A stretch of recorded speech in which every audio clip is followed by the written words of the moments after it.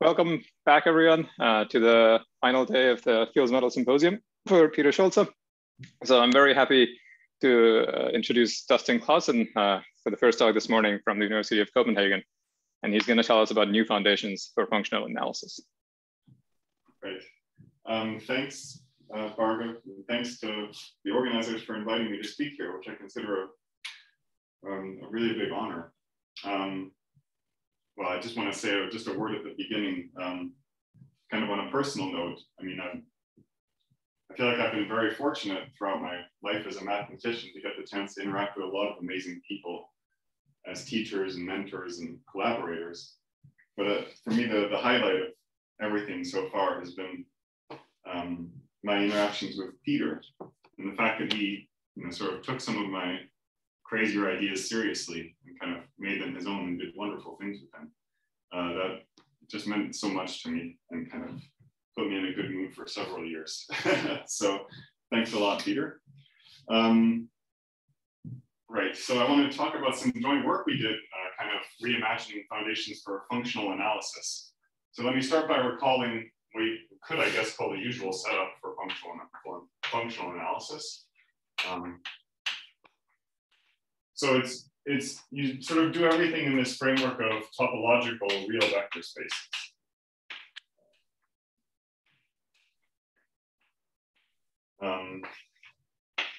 And oftentimes you want to single out a sort of a full subcategory here that your natural objects live in. And usually the kind of adjectives people like to work with are complete and locally convex. Topological real vector spaces. And what we're going to do is, so we're going to replace this picture by the following picture. So we're going to have condensed and for some reason I like to say our modules instead of our vector spaces, but and then inside here we'll have, well, there's a parameter P, but never mind that. So P liquid are modules. And why did we want to do this? Why was this sort of a little bit inconvenient? Well, one thing that's not so nice about this is that it's not in a billion category.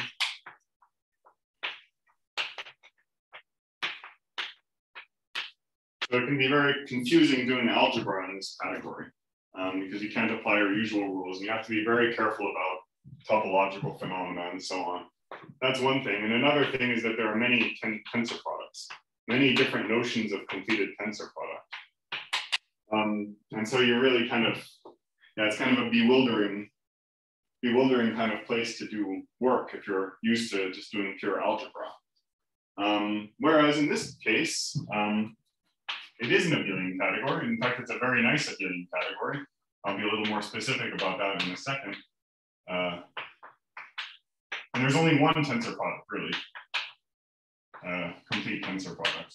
So everything is sort of more canonical and behaves nicer from an algebraic perspective.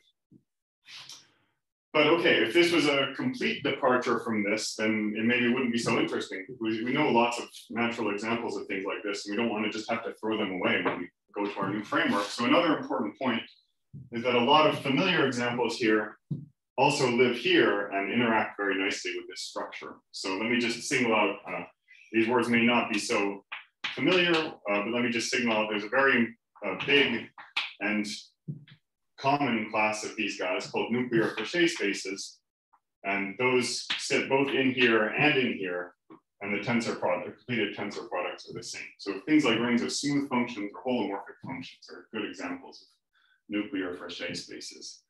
So we're not, so a common theme of this will be that if you have a favorite example of something in the topological setting, you can move it over here and just work with it over here instead, and your life will only improve. Okay, so that's kind of the outline, but actually I'm going to do a little switcheroo. I'm probably not going to talk much about this liquid setup here, mostly because it's very complicated. But I'll talk about a non-Archimedean analog. So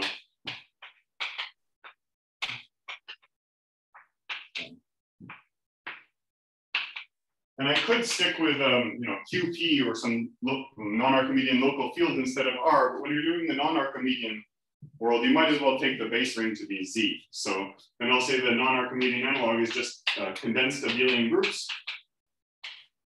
And then inside that, something we call solid abelian groups, which you just think of as analogous to the kind of classical notion of a complete linearly topologized abelian group.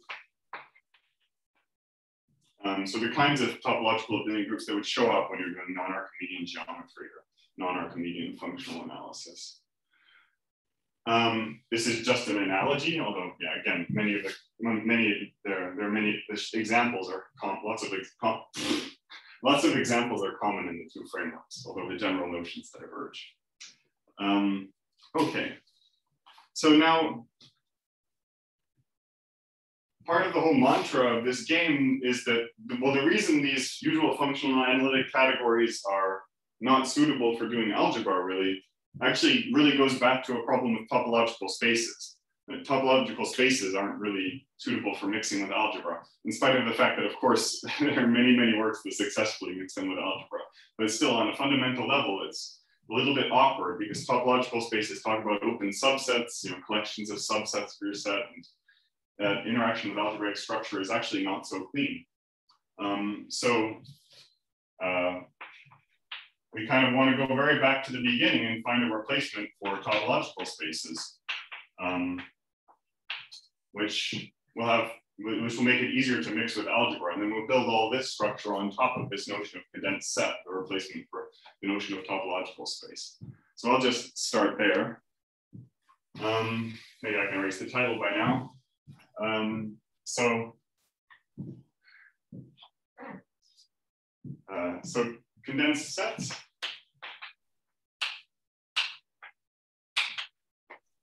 And just to reiterate the idea, so the idea of these is that they capture topological phenomena.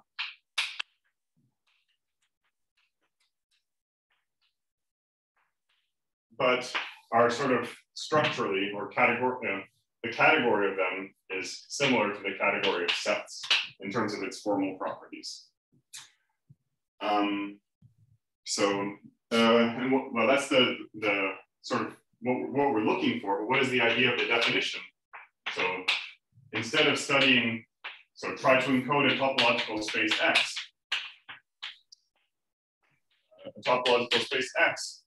just by recording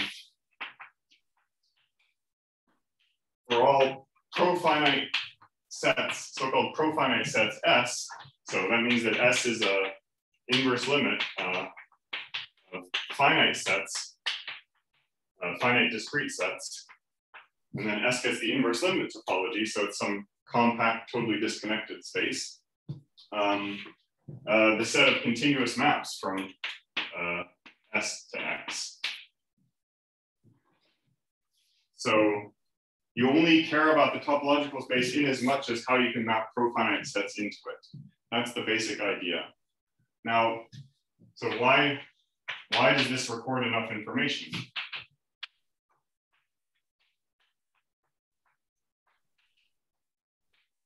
Well, it's due to it's due to the combination of two separate phenomena. Yes, why should maps from profinite sets into topological space remember enough about a topological space?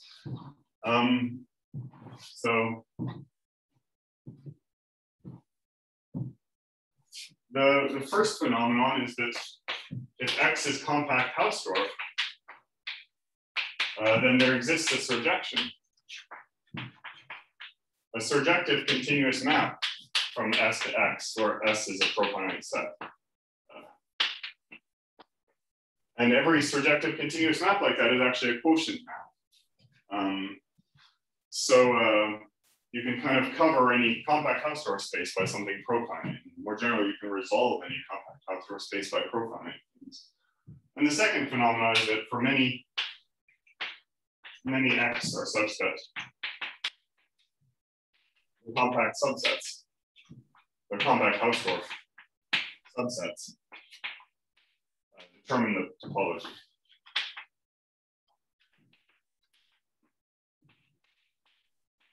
So for example, well, certainly if you're locally compact Hausdorff,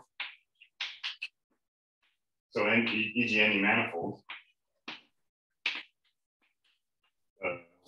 or if you're just metrizable, that's enough. Because then, in fact, well, you only need the one-point compactification of the natural numbers, that profinite set or that compact Hausdorff space to determine the topology. And so, and examples of these are, yeah, in the context of functional analysis, any Frechet space, any Banach space, many possible examples. So when you combine these two things, you see that for lots of X, it's enough to just record the data of continuous maps from a profinite set. You don't lose any information. Now let me make this a little more formal here. Oh wait, no, I wanted to give one example of this. This might seem a little funny if you've never seen it before, but actually there's a very familiar example, which I think Jared talked about in his very impressive lecture to the general audience. So if you take this, okay, a compact Hausdorff space you might not think is very similar at all to a profinite set is the unit interval from 0 to 1, but here's a profinite set, this product of, I don't know, digits in a base 10 expansion, product indexed by the natural numbers, and there's a continuous map which sends this collection of digits to point, first digit, second digit, et cetera, and it's surjective. All right. Okay, so now let me give the formal discussion of condensed sets.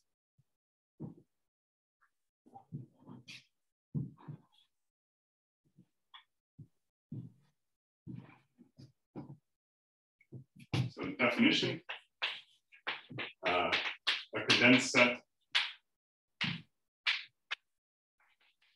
is a functor opposite of the category of profinite sets, the sets, and let's call this functor X, such that it's a sheaf for the canonical topology on profinite set, on this category of profinite sets. Well, we can spell out what that means. So first condition is sort of very basic, that if you evaluate X on a finite disjoint union of profinite sets, that should be the same as the product of X of the SI. So mapping from each of these separately should be the same as mapping from their disjoint union. That makes sense. And the second thing is if S prime projects onto S, then X of S maps isomorphically to the equalizer of X of S prime. Two different pullback maps to S prime crossover SS prime.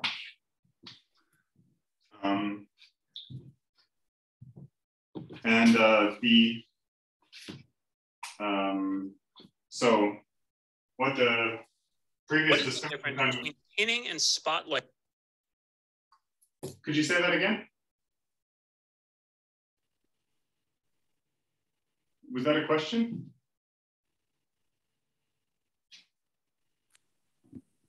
I think somebody said that your video should be spotlighted or something like this, which is it's not spotlighted right now. Okay. Should I continue then? You can continue. Yeah. Yes. Okay. All right. So kind of the informal discussion we had before turns into, so if you have if X is you can make a functor from compactly generated topological spaces. Those are the ones where the topology is determined by compact Hausdorff spaces mapping in. This embeds sort of fully faithfully into condensed sets by sending X to what's known as X underline, where X underline of S is equal to the set of continuous maps from S to X. So this is just now, we can make formal now this informal observation that for a large class of topological spaces, it's sufficient to view them as condensed sets. Okay, so that in some sense explains the second desideratum of our theory of condensed sets, that it should contain a lot of topological phenomena in it. But what about the first one? So why is condensed sets similar to sets from a category perspective? Well, also here there are two aspects to this.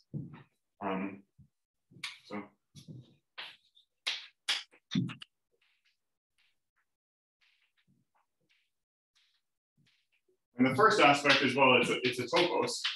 Okay, I'm neglecting cardinality issues here. Please don't bug me about it.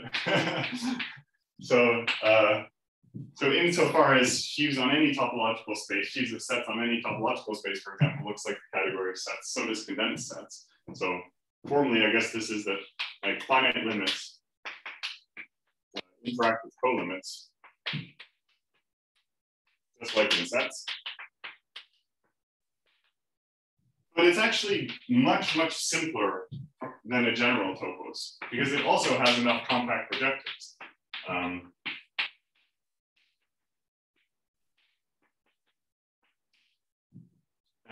Rather than say explicitly what this means, let me just say a few things in the neighborhood of what this means. So, so these are the S that are not just profinite, but extremely disconnected profinite. And in fact, you can sort of, I said you can simplify any compact Hausdorff space by surjecting onto it from a profinite. You can sort of, in some sense, simplify even further by surjecting onto that from an extremely disconnected. And this tells you that condensed sets are also the same thing as functors from extremely disconnected off sets. And then the nice thing that happens with extremely disconnected things is that they're kind of projective in the category of compact Hausdorffs. And that means you can actually completely ignore the second, more complicated descent condition in the definition of condensed sets. So you just have that X of a disjoint union of SIs. A finite disjoint union should be the finite product of the SIs. And so it's really, the sheaf condition is really, really simple. And so there's not much difference between a condensed set and just some family of sets with maps between them. And these become sort of the compact projective generators. Okay, so let me make now a remark. So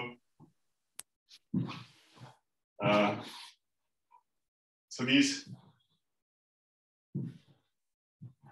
condensed sets. Well, another name for this, it's just the same definition, is that it's sheaves on the pro-étal site of a point.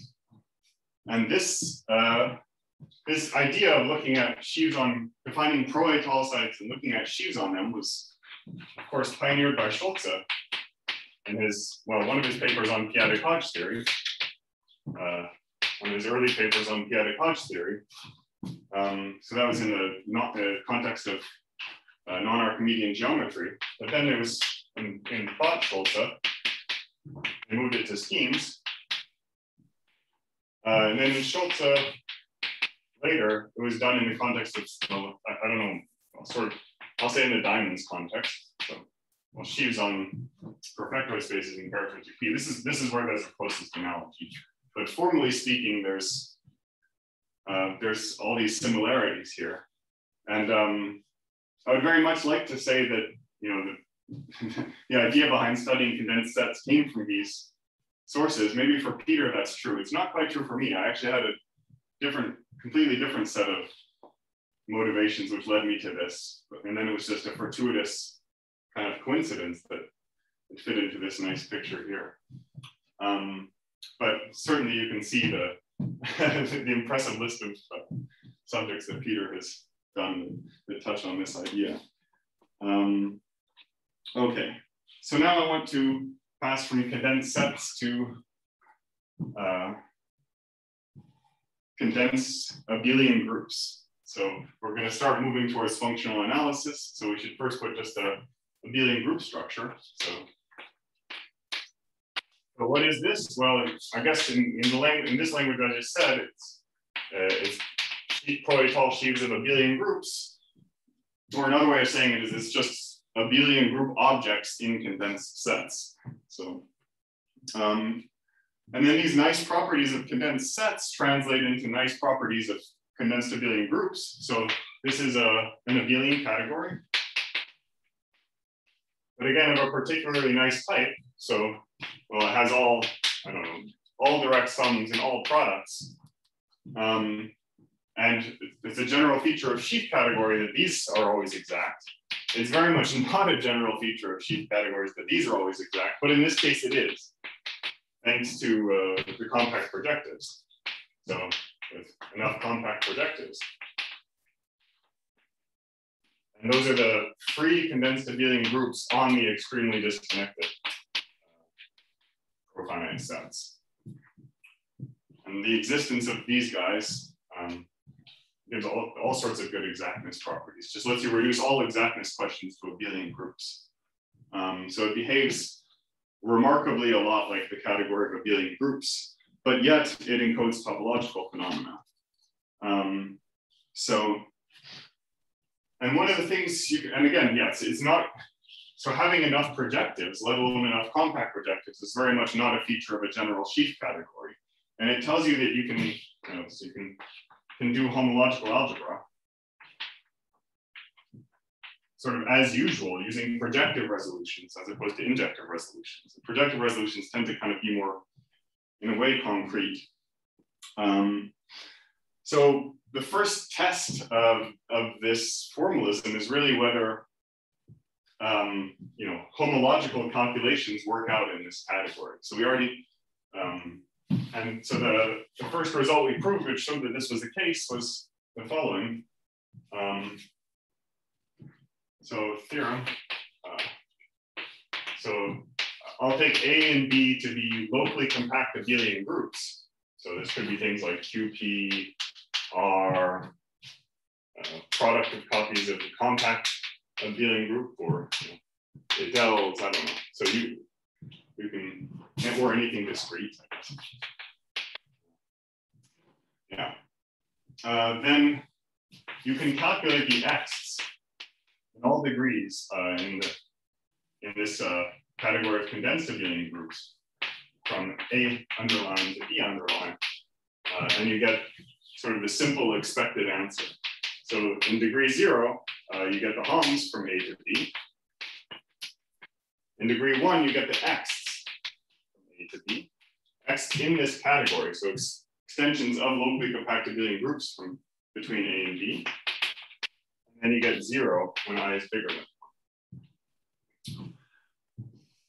And this is, well, a fairly non-trivial result because, again, a priori to calculate such X, you need to make resolutions. And these resolutions are actually quite, these extremely disconnected are very funny topological spaces. It's very hard to get your hands on them. And it's, so, I mean, I don't know. So you have to do some work to prove this. And the fact that it all works out so cleanly in the end was, for me, a big indication that we were on the right track.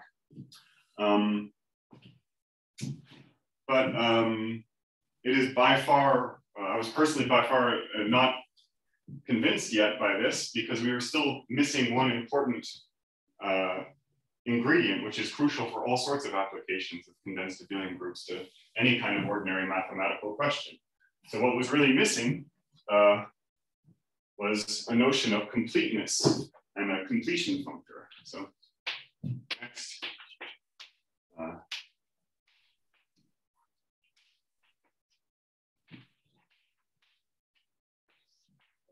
Completeness condition.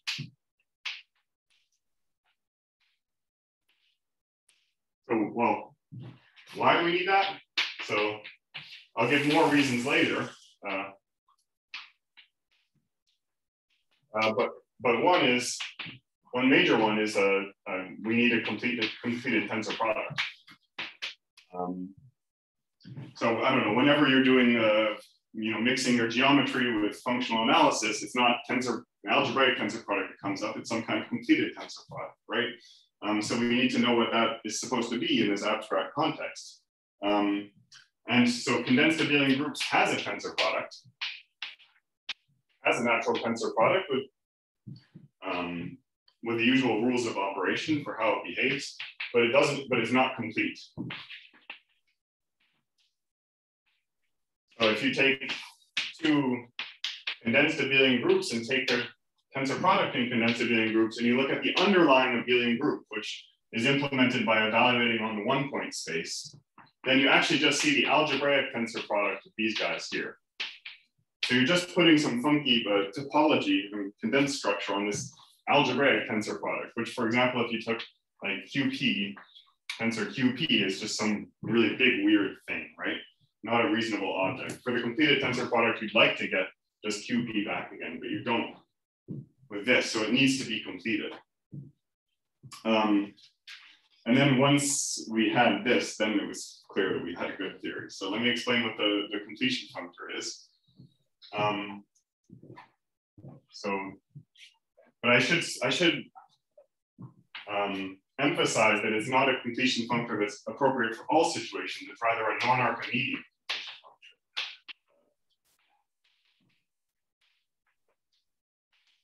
It's called solidification. So that's the next thing I want to explain. So it's based on the following definition. Let S be a profinite set. Then we define Z solid bracket S. It's supposed to be the solidification of the free guy Z bracket S. We define it to be, well, if you write S as an inverse limit of finite sets, then this is defined to be the inverse limit of the Z brackets of those finite sets. This is just a finite direct sum of copies of Z indexed by I, it's discrete. And then you take the inverse limit in the category of condensed abelian groups. It's of course no longer discrete, you get some sort of inverse limit topology. And that is supposed to be the free solid abelian group on S. So we basically just put the Z on the inside of the inverse limit. That feels like completion, right?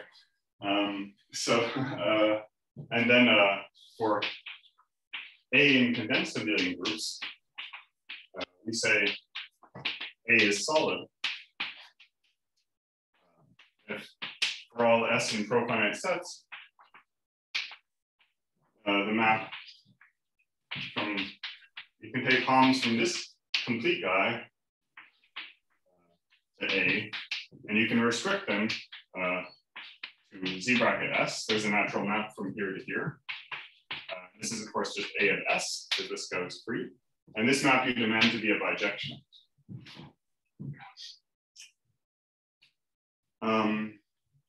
So, well, one other interpretation of this is that it's actually the dual to, so it's like internal HOM from continuous functions to Z. So you can actually think of it as a kind of space of measures on SI. We call them solid measures on SI. Whereas this Z bracket S, this is only sort of finite sums of Dirac measures. It's just sort of, you just algebraically form Z bracket S, so to speak, with no completeness.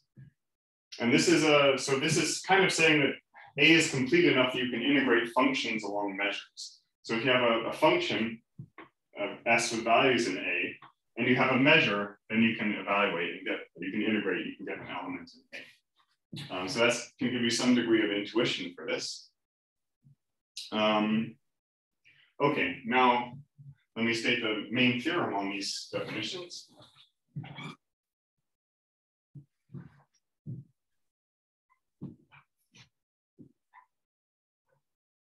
So theorem, so solid abelian groups inside condensed abelian groups is closed under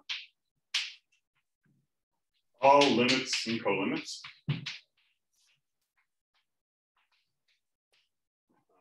In particular, it's an abelian category. It's closed under kernels and co-kernels. In fact, solid Q is not just abelian category, it's as nice an abelian category as condensed abelian groups was, so it has enough compact projectives. And these are given by these Z bracket S's, which, by the way, turn out to be abstractly isomorphic to just some product of copies of Z. For any profinite set S, this guy, well, not for non-obvious reasons, it's just a product of copies of Z. So those are the compact projectives in solid abelian groups. In other words, everything is a co-kernel of a map between direct sums of copies of such a guy. And these are projective and compact. So that's how you present everything, is by direct sums of those types of things. Right? The third thing I said was closed under all limits and co-limits, but it's also closed under extensions. And even higher extensions. So in fact, well, what do I mean by that? I mean that even the derived category, if you take derived categories here, then even this is fully faithful. So it's a very robust subcategory of condensed abelian groups. Once you're in there, it's very hard to leave, right? That's, yeah. And the last thing I want to say is that, so for all condensed abelian groups, there exists an initial solid abelian group, A solid, with a map. A goes to A solid. So this is this solidification. So it's you just make A become solid in a minimal way.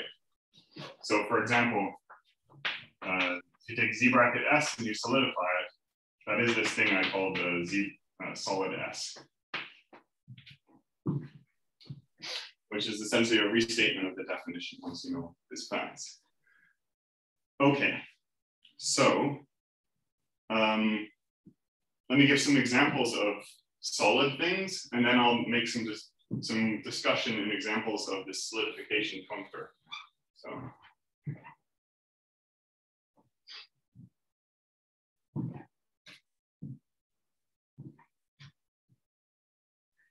So, well, first of all,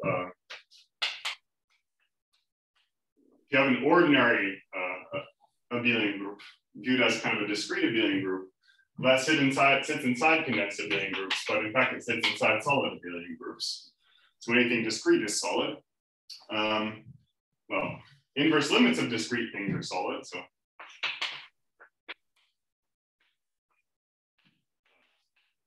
the solid is closed under limits, and then you can take co-limits of that. You can take inverse limits of, and then you can actually alternate and keep going and take co-limits of limits and whatever, and you'll always be in solid, right? This is me saying that solid is closed under all limits and co-limits. So examples here would be, you can complete a discrete ring with respect to an ideal. So inverse limit of R mod I to the n, and that's not discrete anymore, but it's still solid. And then you could, even if you want, invert some element, and then you could complete as something else and take an infinite direct sum and complete again, and take a product of those and invert something. You get the picture. And every time something non-trivial is happening, but you're still solid. Okay. So let me give a more specific example. So any Frechet space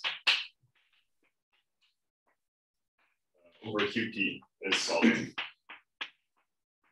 And you could just sort of say how to integrate measures, like verify the definition, but it's maybe easier to say that this is some inverse limit of Banach spaces, some countable inverse limit of Banach spaces, and that a Banach space is direct sum of copies of Z, P completed, and then invert P. So you start with something discrete, you complete it, you invert something, it's still solid.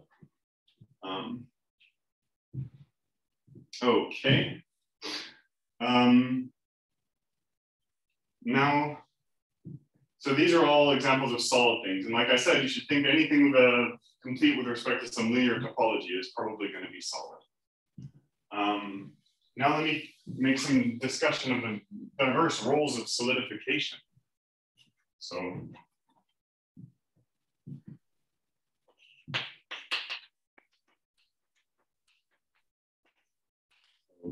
role number one is the solid tensor product.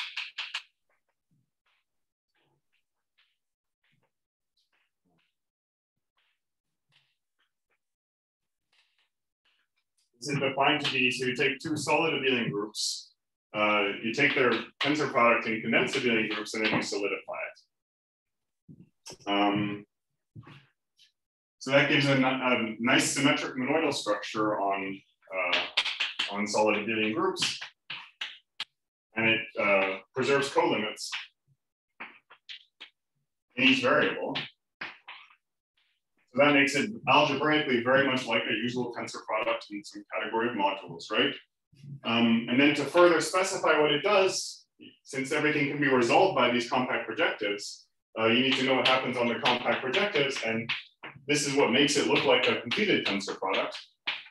So this thing becomes just product I cross J. Let's see. So when I do the solid tensor product.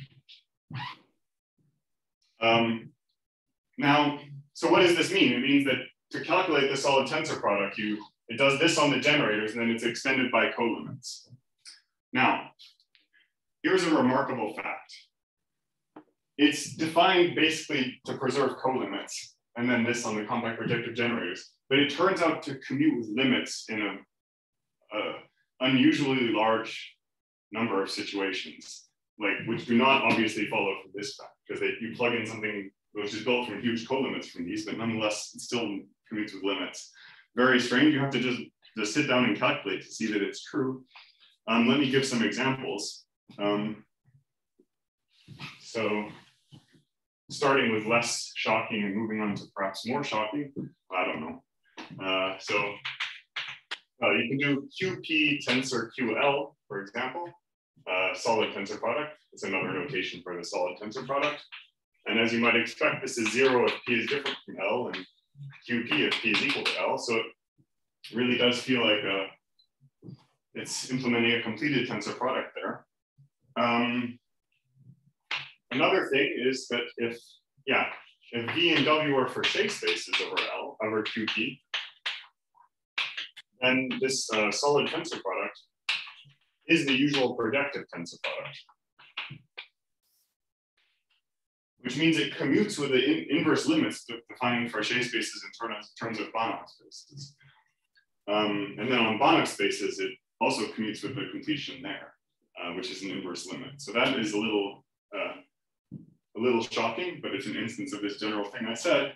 And even more abstractly, I guess I could, here's an abstract thing which is very useful. So if M and N are any P-complete solid abelian groups, then the solid tensor product is also P-complete. Well, or at least maybe I've only really shown it's derived P-complete, but barely any difference, so never mind.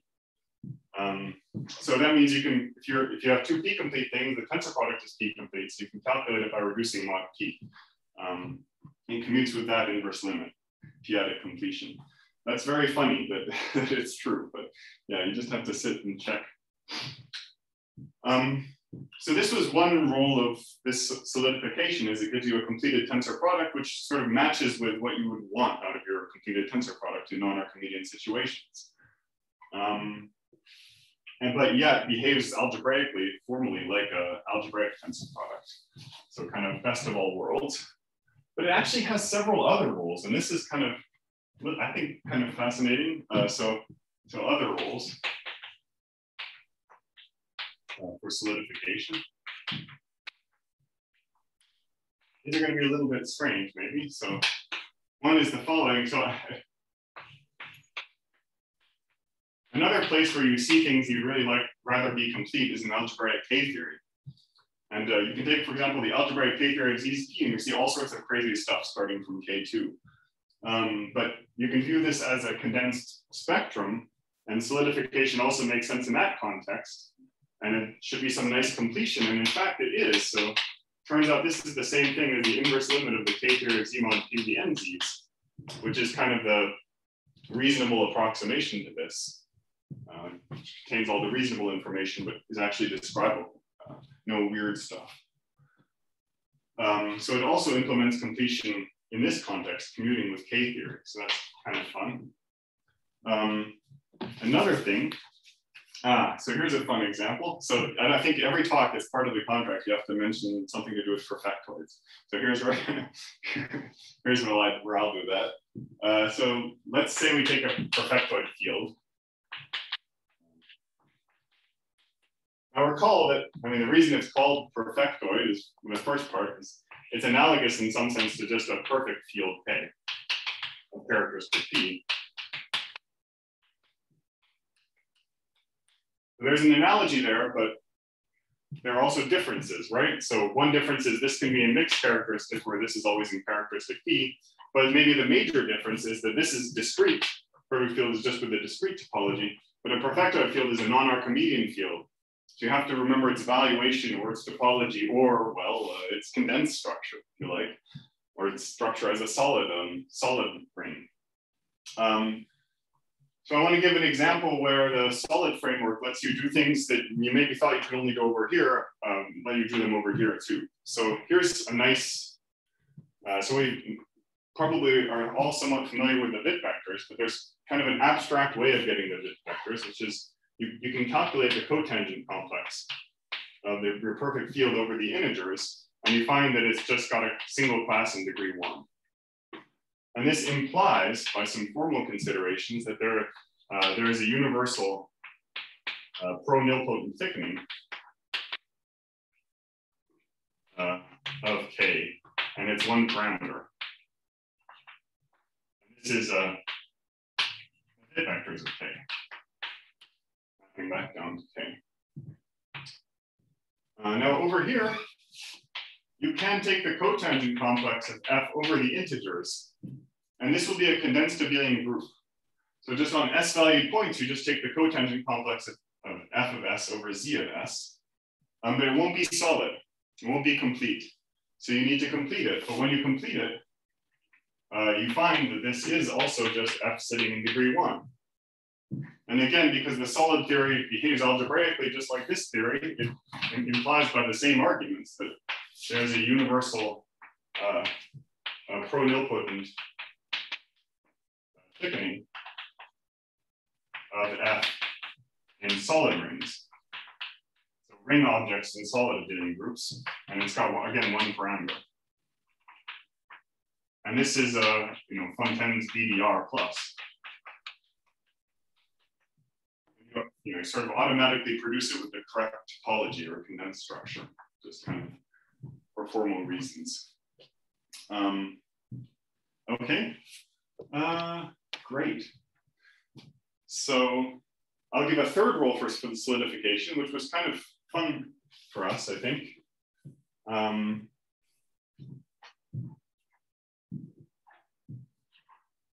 Well, so I said it behaves like a kind of non-Archimedean completion functor. So you can ask, what happens when you put in something Archimedean, right? So, well, most basic example, when you take this locally compact abelian group, it's condensed, but it's not solid. And in fact, it turns out that its solidification is 0. Okay, that should maybe make sense. So Archimedean, non-Archimedean. But you can kind of go further. You could use, so there's this short exact sequence. And solidification, commutes with co-kernels. So well, you deduce that R mod Z solidified is also 0. So it turns this circle into 0 as well. But this is not the whole story, because solidification is not exact. It has left-derived functors. And if you are careful about that, so if you take the derived solidification, I guess L this, then you'll find that it has just an H1, and that H1 is Z. So in other words, this is just Z shifted up by 1. And that's because this is 0, and so the solidification of this is just this up to a shift. So what's happening here is that somehow this, this circle here is kind of, you're seeing the homology of this circle in some sense popping, or homotopy of this circle maybe popping up as a Z in the next degree. So there is a more general instance of this phenomenon, or a more fundamental, I should say, instance of this phenomenon. So if you take let's say a CW complex, which is an example of the kind of thing that sits fully bakedly in condensed abelian groups, it's an example of something compactly generated, then, well, you can take the free condensed abelian group on X. Condensed sets. What? Oh, thank you. Yes. Yes. You can take the free condensed abelian group on X, and it's again just like finite sums of Dirac measures on X, and it's not complete or solid, and you can solidify it. And here you get the usual zeroth integral homology of Z. But if you take the derived solidification and you take HI, so then you actually get the full knowledge of the integral homology. So in other words, this complex here computes the integral homology of your CW complex. So another rule for solidification is it sort of passes to homotopy. So it passes to homotopy type. So I thought it was very fun that the same functor does different things for you in this way. Both non-Archimedean, or somehow says that you should think of non-Archimedean completion and passing to homotopy type is very closely related. Okay, so now I have a surprising amount of time left. Right, good. So, so I haven't maybe yet said much about functional analysis. So for me, one of the impetuses to think about functional analysis was its interaction with, I think for Peter, maybe even more than me, was the interaction with analytic geometry. So let me just recall kind of a classical statement. So there's Serre duality for smooth, proper, rigid analytic spaces. So let's say we have X, a smooth, proper, rigid analytic space, and E, a vector bundle. Then you can look at the cohomology of X with coefficients in E. This is a finite dimensional vector space. And it's dual to H dimension minus I X E tensor with some dualizing object. E dual, sorry, yeah. Okay, so this is all well and good, but outside the proper case, so outside, if you drop proper, which I mean, kind of you often want to do, so then this becomes more complicated.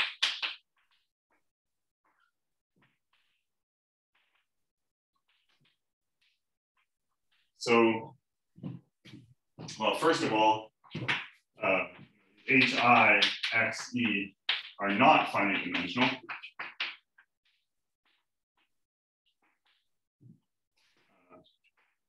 So you could try viewing them in the topological context, but then there's a problem that they're not even Hausdorff, so they're not necessarily Hausdorff.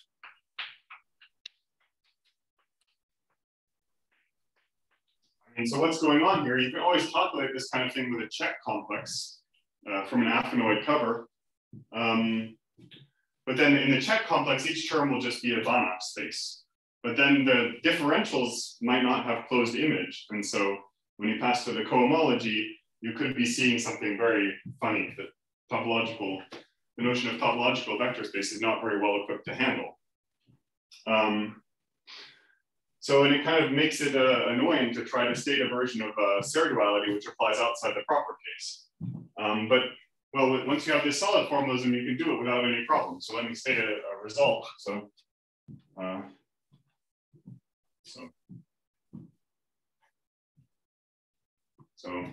for a rigid analytic space,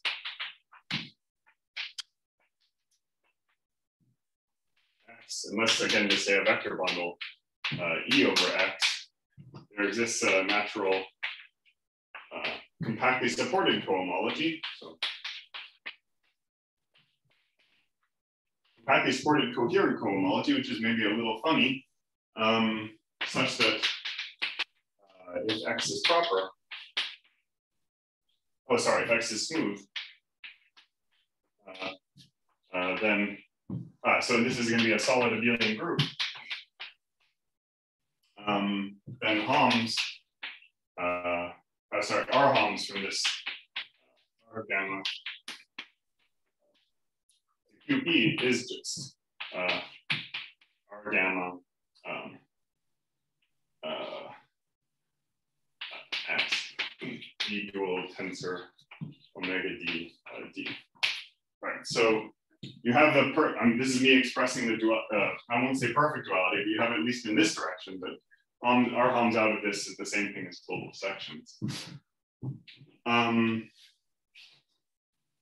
moreover, these derived functors are not scary.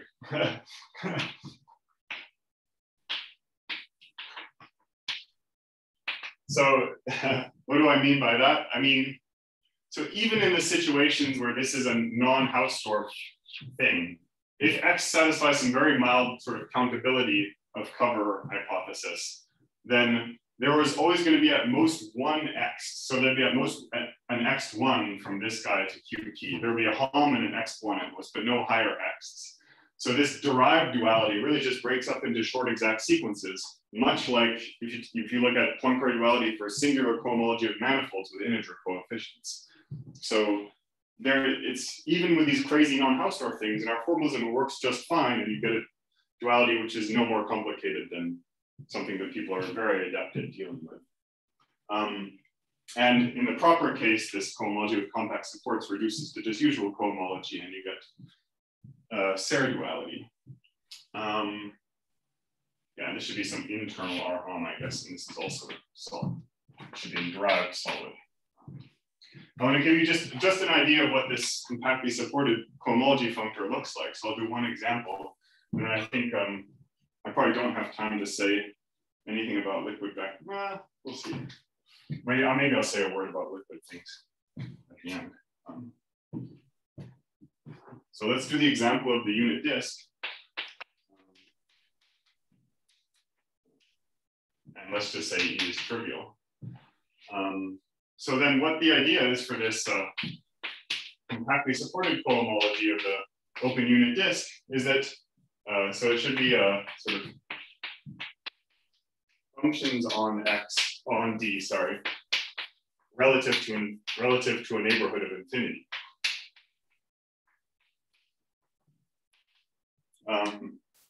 So you look at your closed unit disk and you want to say you take all functions here and you do it relative to kind of functions on the boundary. And what does this look like? So this looks like a two-term complex where you just have the usual ring of rigid analytic functions on the unit disk and then functions kind of at the boundary of the unit disk. So this is the usual Tate algebra. So some Cn t to the n, where n is greater than or equal to 0, and Cn goes to 0 as n goes to infinity. And this one here is some Cn t to the n, where n is an arbitrary integer. Cn goes to 0 as n goes to plus infinity, and Cn bounded as n goes to minus infinity. And you can kind of just, well, I guess I could also try to write it algebraically. So direct sum of n greater than or equal to 0, z p of 1 over p, whereas this is, or maybe z bracket t, I should write z bracket t, p completed 1 over p, and this is z Laurent series in t inverse completed at p 1 over p. And if you look at this, you see that this map is clearly injective, and that there's a co-kernel which consists sort of the negative part of an expression like this. And then you can actually see that these conditions of being bounded and tending to 0 are dual to each other in the appropriate sense. When you take duals, you get the correct thing. So that's the idea behind this.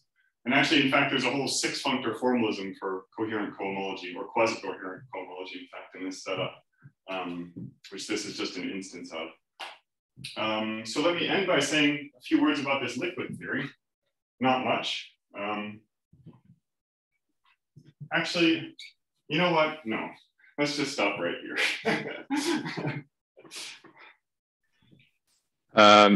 Okay, let's thank Dustin for the wonderful lecture.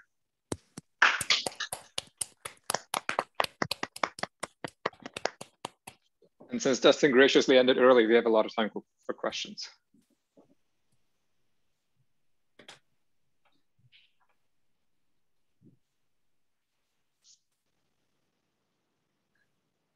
Now it's embarrassing. Oh, Oh, sorry, I have a question.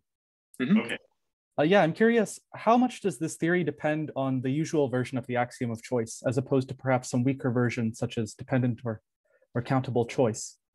Because it seems that like even the notion of compact, totally disconnected Hausdorff space it feels very choicey with stuff like stone check. Well, it's more the extremely disconnected ones that feel really choicey, or the fact that they're projective is basically equivalent to the axiom of choice. I mean, I think the full axiom of choice is right in the foundations of this whole thing.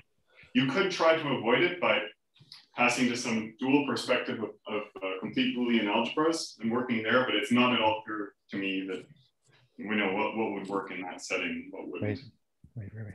Okay, I see. Yeah, I'll think about it. Thanks.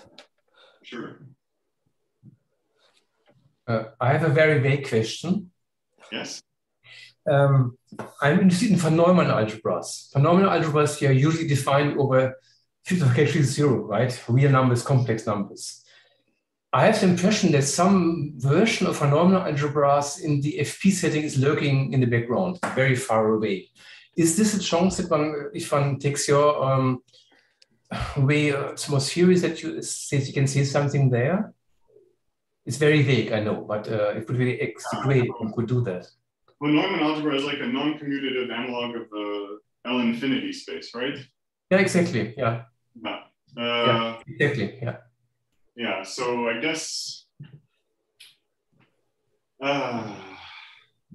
Or maybe easier for C-star algebras if you're more comfortable with that. Yeah. So I think it's a somewhat interesting question.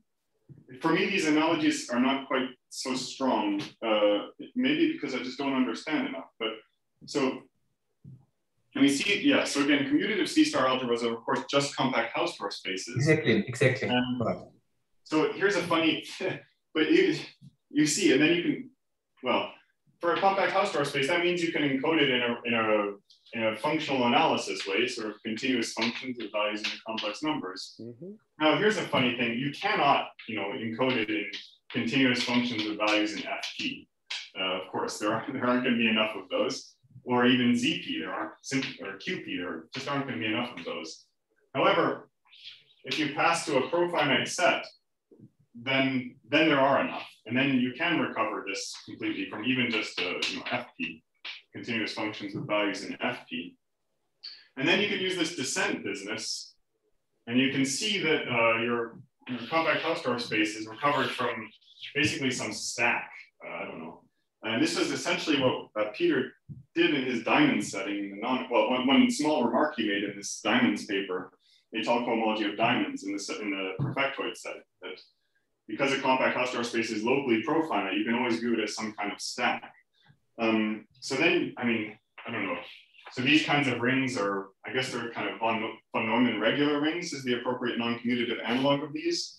So a compact Hausdorff space is some kind of stack in von Neumann regular rings. So I don't know if any of these remarks are helpful to you, but they're about the only things I know. No, and you mean really von Neumann regular, not regular. Von Neumann regular means that X, Y, or X is a solution. There's always a confusion.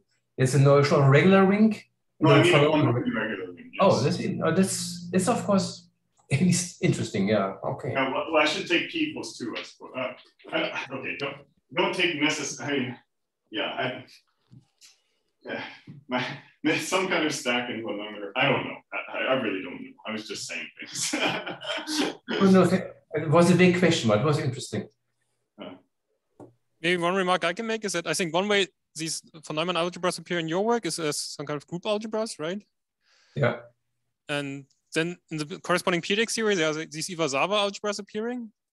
And the Iwasawa algebras, they are actually the free solid rings on profinite groups in our setting. I'm not sure if this is in any way a helpful remark, but. Yeah, it is interesting because we have used Iwasawa algebras when we wanted to get approximation also for FP coefficient. Of course, this I'm after, right? Finally. But of course, then I have to learn more about what you're doing there. But this is also an interesting thing. But we have used baby versions, right? It's clear. So for some reductive groups, you could do something of, if you map to GLN, QP or whatsoever, we could do some approximations by using the Iwasawa algebra because it's a very nice algebra. It has nice features which are Right. close to phenomenal algebra. Okay, but thanks. Actually, just the last week on Archives, there appeared some paper by Rodriguez Camargo and Rodriguez Jacinto or something. I'm not sure I have the right names.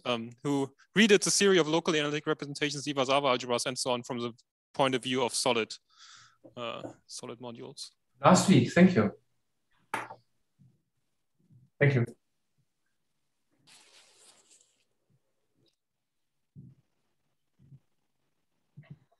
Are there other questions?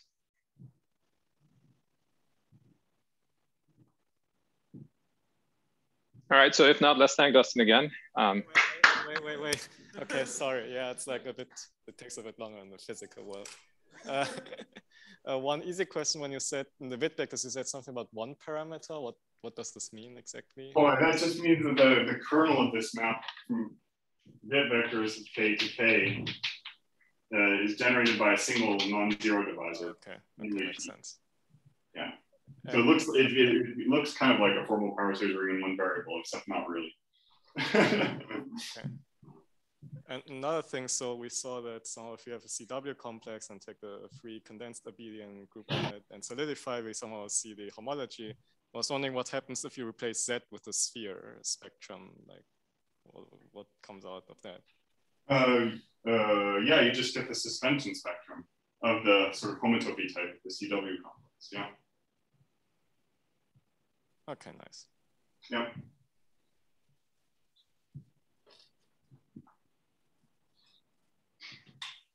Don't know, the mic is still being transferred in the Max Planck room. It's done.